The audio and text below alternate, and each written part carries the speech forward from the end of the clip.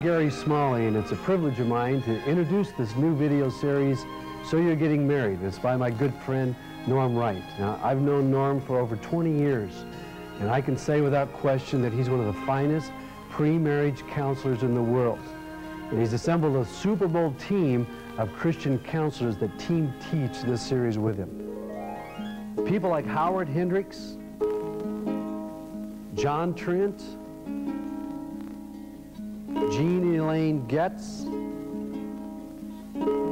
Carl Burkeen, Paul Faulkner, Cliff and Joyce Penner, Gary Oliver, Dennis Rainey,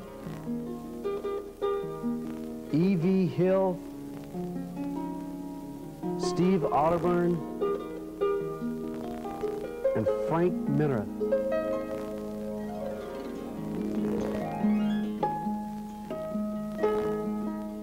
Segments 1 and 2 talk about the reasons why you marry. Segment 3 is on commitment. Segment 4 teaches you how to keep your marriage vibrant. Segment 5 gives you the keys to a lasting marriage.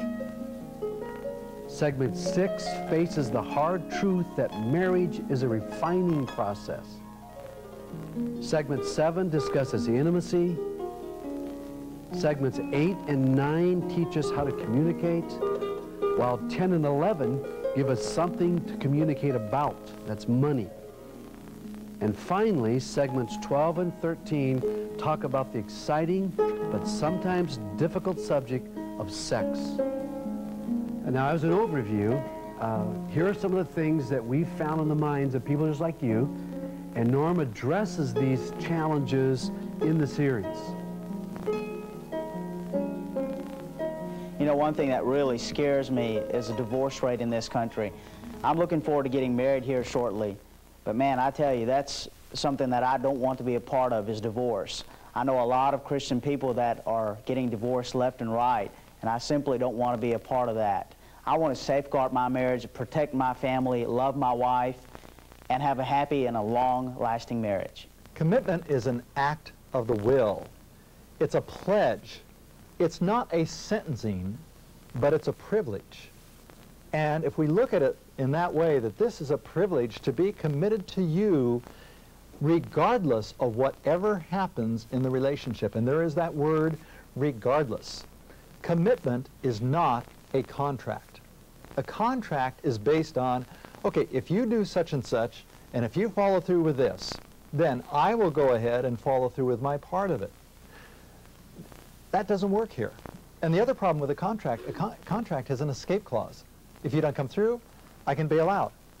Commitment is just saying, this is it, I am yours for life, no hesitation, no questions, regardless of what occurs. I've been hurt many times by guys because they don't understand who I am or how I communicate, and because I don't understand how their language works and how they try to communicate things. As I look towards getting married, it's even more frustrating because I want to be able to understand my husband, and I want him to be able to understand me. I am scared about the physical aspect of my relationship. As I look towards my honeymoon, I am worried about the desires that may or may not be there, but it's encouraging to know that sex is a gift from God, and as we look to Him as a couple, He will let it turn out the way it's supposed to. As a man in the area of sex, there were certain needs that I felt needed to be met.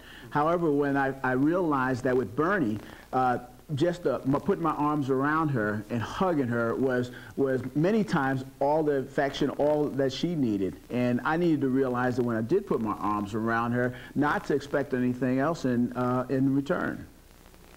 Men and women are different in many ways, including sexually. And one of the first things we need to realize is that sex is not man's idea. It is God's idea. It's His creation. Now, you have to understand these male-female differences, especially when it comes to sex. We men, we experience arousal and climax with relative ease. As Gary Smalley says, we're like a microwave. We just, boom, turn on just like that. Women are a little different. Sometimes when it comes to the sexual response, they liken them to a crock pot. A slow simmering, building up. And if men would ever realize this, I deal with men in my office who've been married for 20 years, and they say, I just can't understand my wife. And I get ready for bed and say, okay, let's have sex. Oh, that's real romantic, Fred. Just doesn't work that way. My wife and I have had some conflict with money, and we've had some difficulty trying to figure out where money should go in that. And I think it's real important that I, as a person, stop and listen to her and allow her to give her views on money. Let her spend some money sometimes. The conflict arises when I feel that she doesn't need to know about certain things or where money is going. And I think it's real important that you allow your wife to know where money is going, where it's set, and what kind of policies you do have. So I'm saying to myself that I need to allow her some independence with her spending. I grew up in the projects, the oldest of 8 children. Both my parents had to work, and with both those incomes, money was still tight. We always had enough to eat and clothes on our back, but very little for the extras. So from a very young child, I had some very set ideas about money and finances. I saw some conflicts that it caused in my parents, and it frightened me. And then when Jan and I got together, his background was totally different. And it was frustrating for me that he didn't understand just where I was coming from and the fears that I had about money.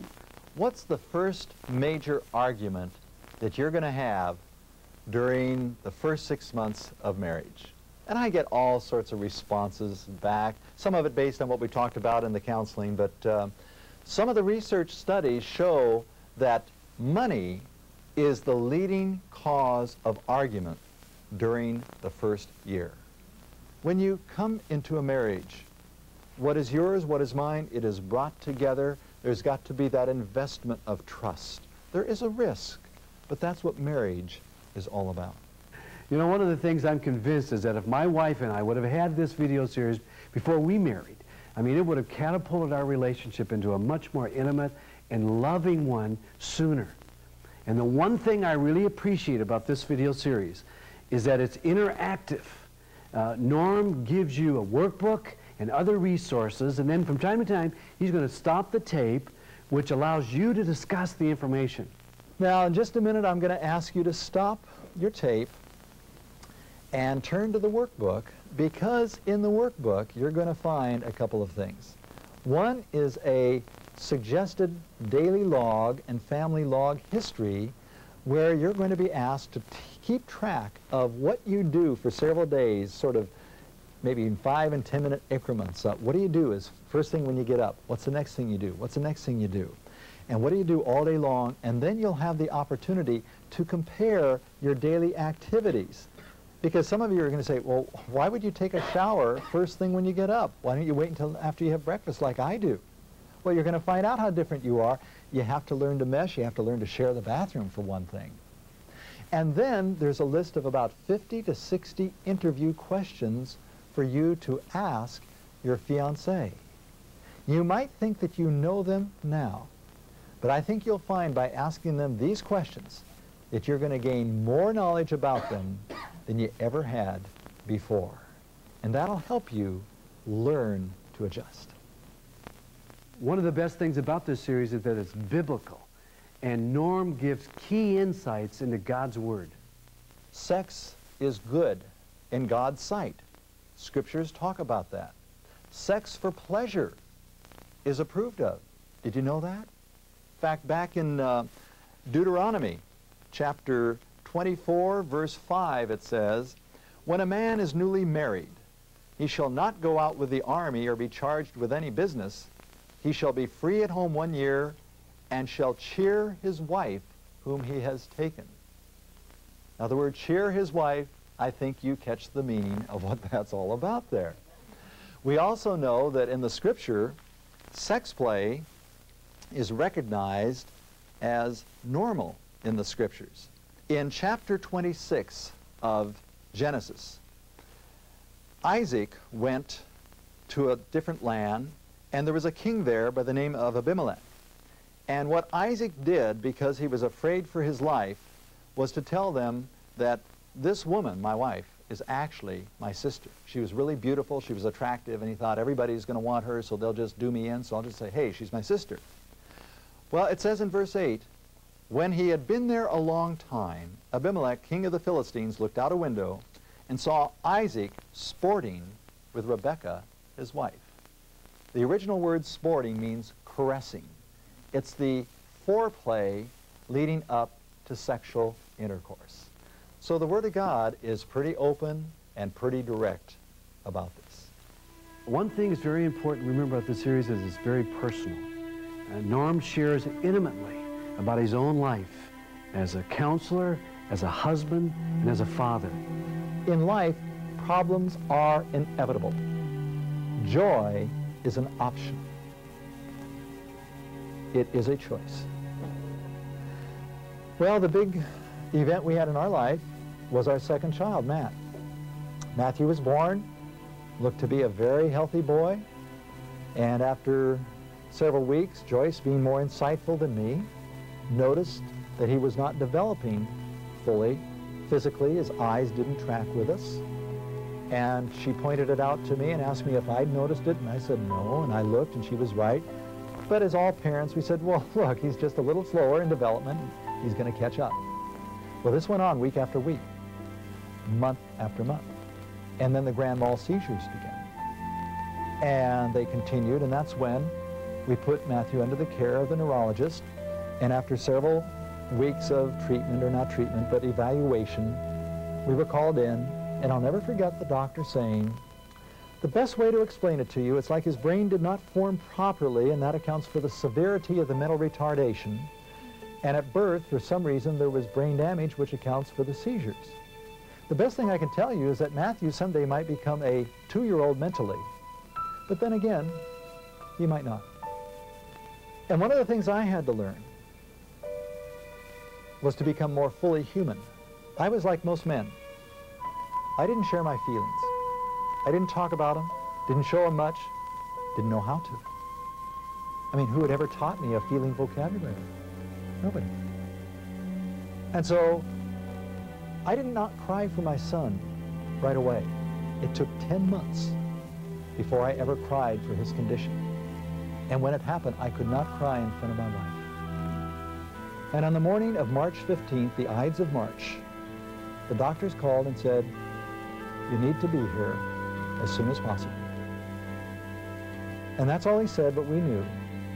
And we walked in, and the doctor said, in the next hour, Matthew's heart and lungs are going to stop. And there was such an incredible mixture of loss and pain mixed with joy, as expressed by what my wife's first comment to the doctor was, you mean this is the day that Matthew will be in the presence of Jesus? Yes. Our Christian doctor said, yes, he'll be there today. And so we said goodbye to Matthew. And within an hour, our son was in the presence of Jesus. And at the memorial service where our pastor, Dr. Ogilvie, shared, he said, Matthew doesn't walk funny anymore. He can run. Matthew doesn't just have a few words. He's got thousands of words. That was Matthew's healing. And you know, Matthew's presence in our life is how God has caused us to create our mission statement to minister to others. Because we have people and couples that call all the time that have disabled children, or they've lost a child in death. And that's how God is using that, as he used us.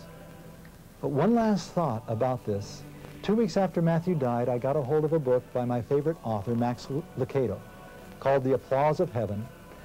And I did something I just hate when I hear other people doing it. I went to the last chapter, and I read it first, because I'd heard about it. And in that chapter, Max is telling how he comes back to the airport, and his wife and 3 children will be there, his 3 little girls. And one little girl does something really strange. Instead of jumping up and down, she sees her father and starts applauding. Well, in this last chapter, Max goes on to describe what it's going to be like when we go home to be with the Lord. And gives a beautiful description of it and talks about Revelation 21. And in the last paragraph, he says, when you go home to be with the Lord, and you walk into that city, You will be seeing many people there that you know, and there will be the throngs and the crowds to welcome you. But in the back, behind the crowd, there will be one who will take his nail-pierced hands from beneath his robe, and when he sees you coming into heaven, he will begin to applaud. That's what I saw happening when my son Matthew went into the presence of Jesus. Count it all joy, my brethren. God will work in your life. This is just a small taste of what you're going to get as you go through this video series, So You're Getting Married. And I'm confident that as you go through this series, you're going to come out so much better equipped to face the challenges of marriage. Let me pray for you right now, would you?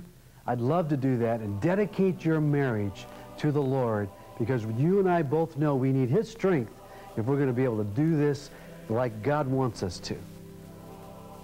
Our Heavenly Father, I just thank you right now for these couples. I pray, Lord, your richest blessing in their life, on their marriage, on their families, Lord. And I pray, Father, as you encourage them and enrich them, they eventually will glorify your name. We thank you in Jesus' name. Amen.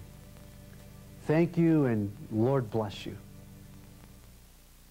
Two critical ingredients for the success of the So You're Getting Married video series are the His and Her workbooks that are essential to the pre-marriage counseling contained in this series.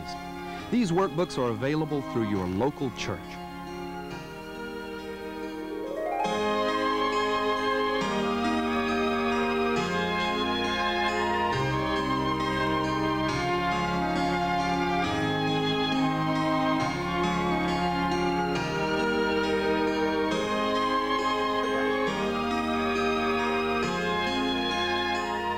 You're about to embark on a journey, an incredible journey called marriage. The better prepared you are, the more you will enjoy the trip.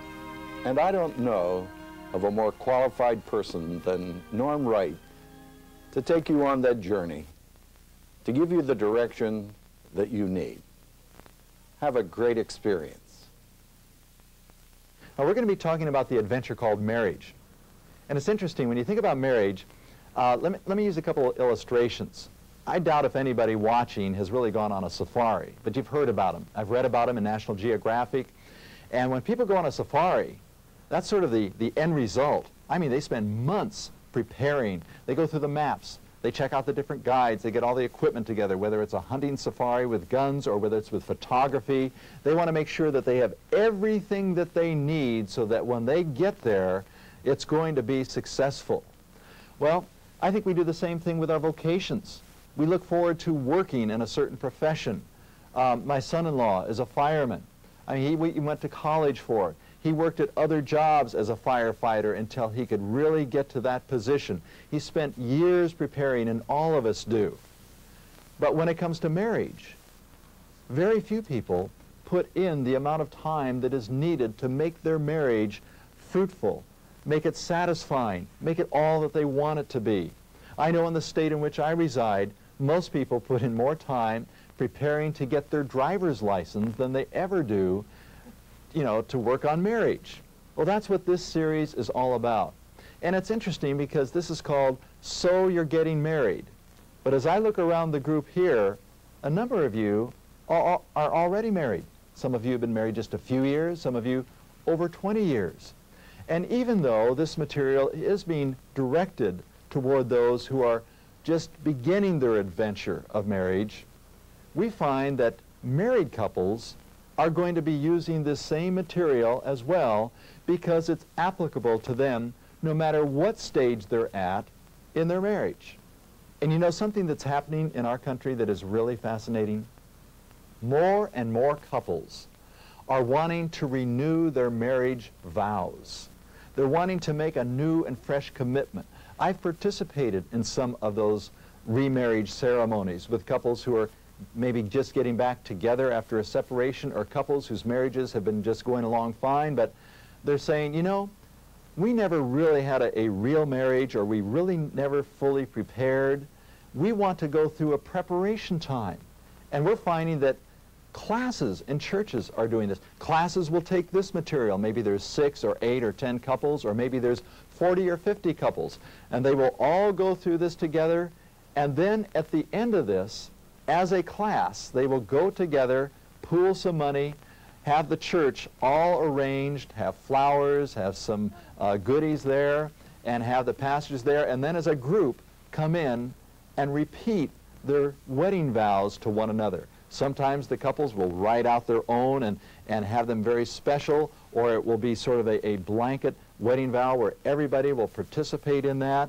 And it's a time where they can invite their friends, other relatives, even having their own children to come in and see, this is what Mom and Dad went through many years ago. It's really a delightful time, and this series is something that can really help you renew those vows, renew the marriage relationship, take a look at it, and the focus in this is not pointing out problems.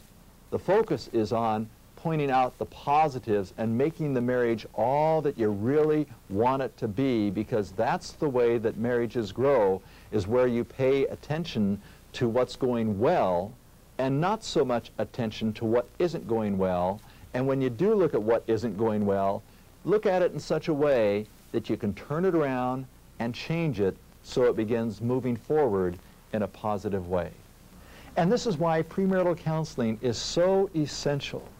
This is the type of experience that can make all the difference in the world. In fact, we know from the research that couples who go through extensive premarital counseling, they are able to weather the storms of marriage far better, and the divorce rate is cut down significantly.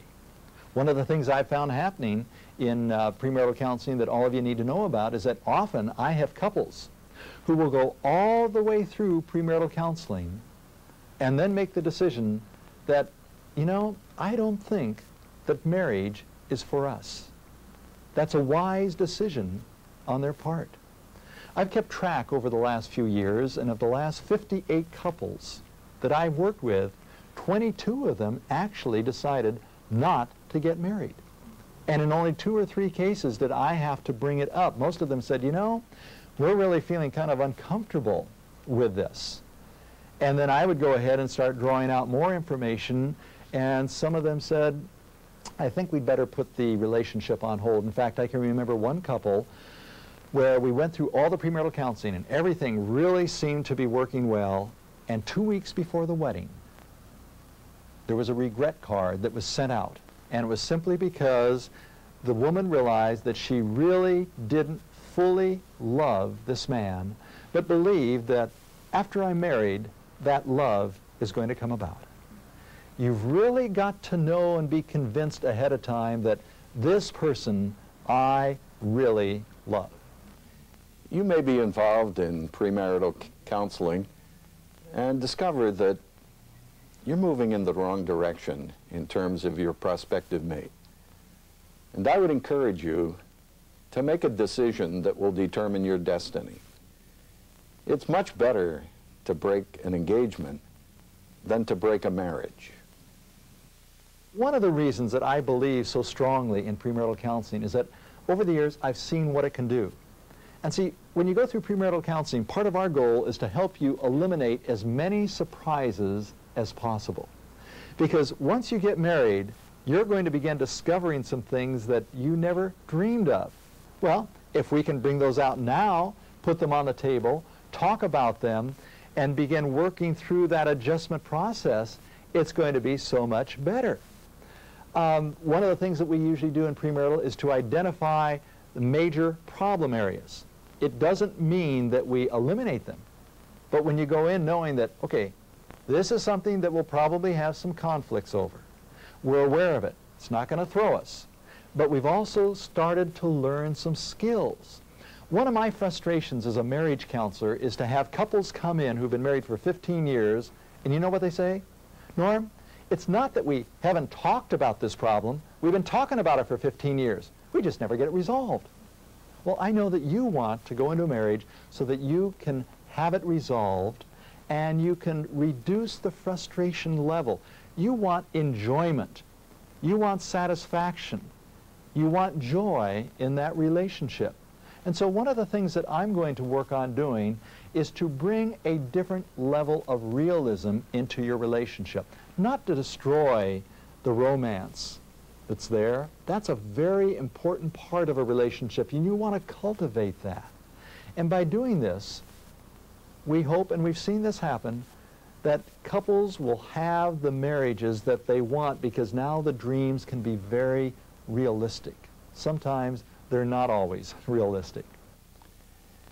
Premarital counseling does not cause the romance to evaporate.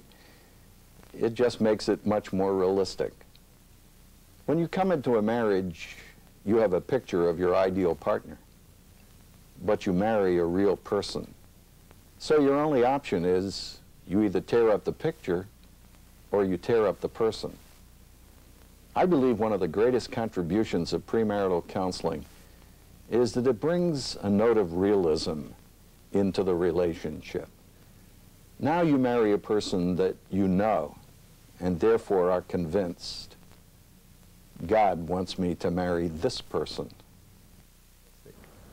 And people, when they come into my office, usually ask, okay, Norm, how much work is entailed in all this? Well, to be very blunt about it, think about this premarital experience like a 3-unit graduate course. There will be that much work. I usually let people know that you're going to be doing about 50 to 70 hours of homework because of the tests that will be involved, because of the books that you'll be reading, and because of the interaction. That's what's critical, is where you take the questions that you've answered and you sit there face to face as a couple and you talk back and forth.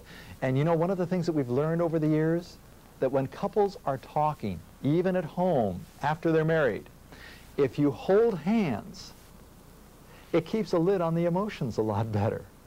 You don't overreact, because that sense of touch reminds you who the person is that you've committed your life to and who you're connected with.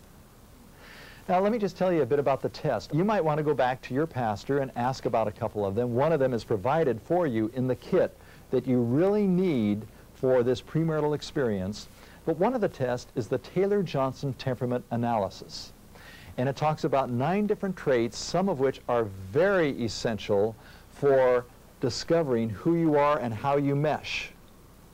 Now, we've been able to find over the years that that test can actually indicate which couples are going to have the most difficulty in working together and which ones are going to discover that this is going to be a lot easier. In the kit that you're going to be using, that's containing the books and resources, there's a tool called the Family History Analysis. And you will be completing that in detail if you already haven't completed it. And it will help you do an analysis of your relationship with your mother and one of your father, and then with the siblings if there were some there. And then it will talk about the home, whether it was what we call a functional background or a dysfunctional background, and it will help you identify the goals that you have for the future. And based on that, you might discover some issues that need additional attention, either in talking with your fiancé or in talking with the pastor of the church. Because we know that when couples have emotionally separated from their parents in a healthy way, that is one of the criteria that is used for depicting whether a marriage is going to be fulfilling or not. If you come into a marriage with leftover residue, with hurts, resentments, difficulties, then it's like a third party in the marriage that interferes in the relationship. And all of a sudden later on you begin reacting to your partner saying, you sound just like my mother. Or that's just what my father would say. I didn't want to marry my father. And all of a sudden, oh, we got some new things to deal with here. Now let me just go through with you the some of the resources that you're going to be using. The main text for this series is called So You're Getting Married. And you'll be reading this and you'll be interacting with this and discussing this. It'll give you a lot of content, a lot of things to really think about, and hopefully some material that you haven't thought of before. A second resource that you'll be using is called Before You Say I Do. Now in this resource, it's filled with a lot of blank space where you have to write out the answers. But you know what's so important? Not that you've written it out, but that you sit together and say, okay, here's how I answered this. How did you answer it? And this is the resource that will help to eliminate a lot of the surprises from your relationship.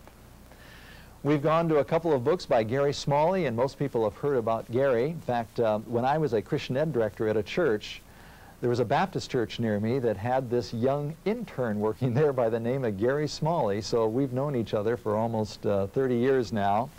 There is a book for the wives called For Better or For Best, and a book for the men called If Only He Knew. Recently, a couple came back in after reading these books, and the young man came in and he was holding the book like this and said, Norm, I bought 3 of these to give to my buddies, and I said, you guys have got to read this book and really know how to treat your wife.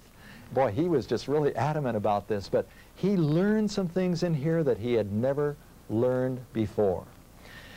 And then something that is very important that everybody's interested in, the subject of sex. And this is a very recent book by Cliff and Joyce Penner, who are the 2 top Christian sex therapists in the country.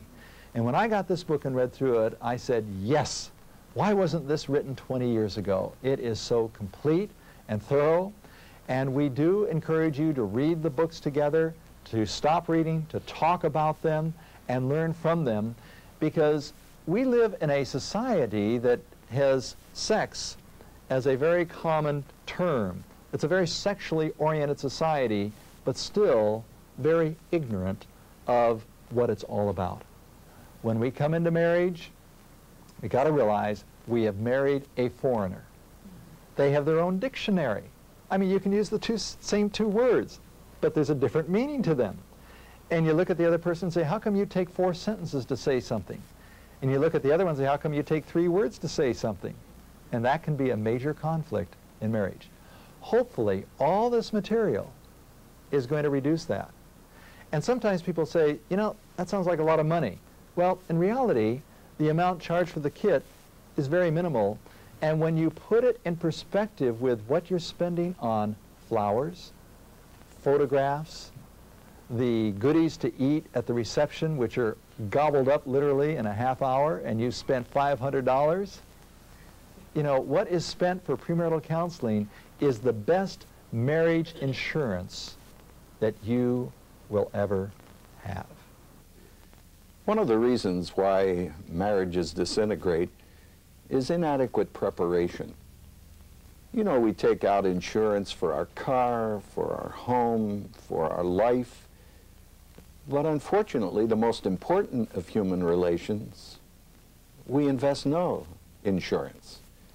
And I believe that premarital counseling can be the best insurance that you can take. It's the kind of insurance that will guarantee an effective marriage. So that sort of gives you the overview of what premarital is like. And why don't I just go ahead now and just start plunging in and talking about some of the things that I would talk about if you were just an individual couple in session with me. You know, marriage is one of the greatest adventures that you and I can ever engage in. My wife and I have been married for over 35 years.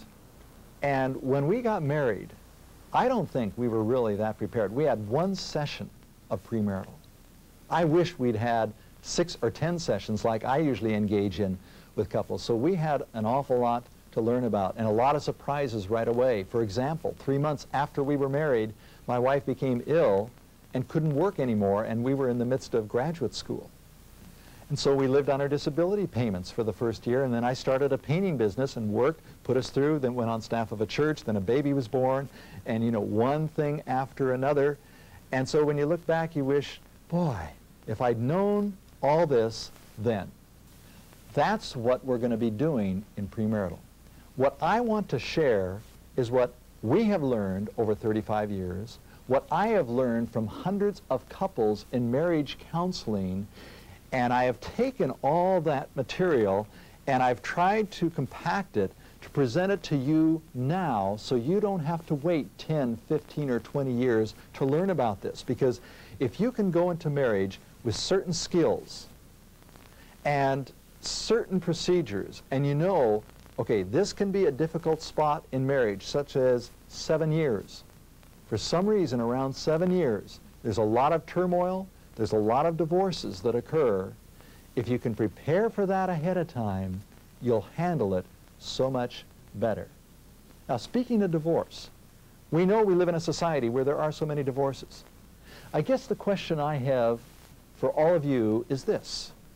In light of all these divorces, why is it that your marriage is going to be different? Why won't your marriage end up in divorce?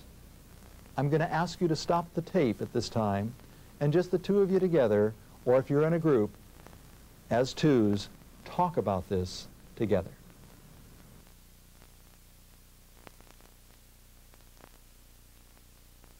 That question might have been a difficult one for you to answer, but let me tell you what I often hear. Many times couples will come back and say, well, we're Christians. That's why we're not going to get a divorce. Or they would say, well, we really love one another. All right, but what kind of love is it? I usually send the couples home with a written assignment to come back with their plan as to why their marriage is going to stay together. Because there needs to be some sort of a plan. And it's when you anticipate ahead of time that, as I call it, termites could get into the marriage and begin devouring it in a very subtle way. If you've been fumigated and protected against this, inoculated, then it's not going to happen. So it's really important that you spend time thinking about, okay, this is why our marriage is going to make it. There are reasons why some marriages survive and others fail. In the first place, I would suggest that often we make unwise choices. That is, we choose to marry an individual that we really do not know. The relationship is very superficial. It's almost like playing Russian roulette. But also, I think many marriages fail because we have unrealistic expectations. We expect marriage to do what only God can do. Let's never forget we're marrying a person, and every person has limitations. All of us are sinners. And therefore, we need the realism that our evaluation brings to the relationship. Now, one of the questions I always ask my couples to write out ahead of time before they come in is to give me 10 indications as to why this is the time of their life to marry, and 12 specific reasons why they want to marry the other person. In your workbook, you're going to find a place for you to do that as a homework assignment, where you need to come up with at least 10 indications as to why now is the time to marry. I mean, why not last year? Why not 3 years from now? Why is it you set your date? And then 12 specific reasons as to why you want to marry that other person. And it's going to be important that after you have written these out, that you share them face to face with one another. I have a number with me that I've saved from some couples that I thought you might be interested in.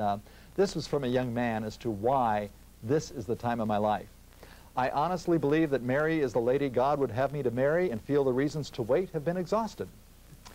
God can use my life more effectively as a married man. History shows me that any man's life is enhanced by marrying the right woman at the right time. And then he said, I have become good friends with my mother and father and feel it's time to leave and cleave. And then a very choice one.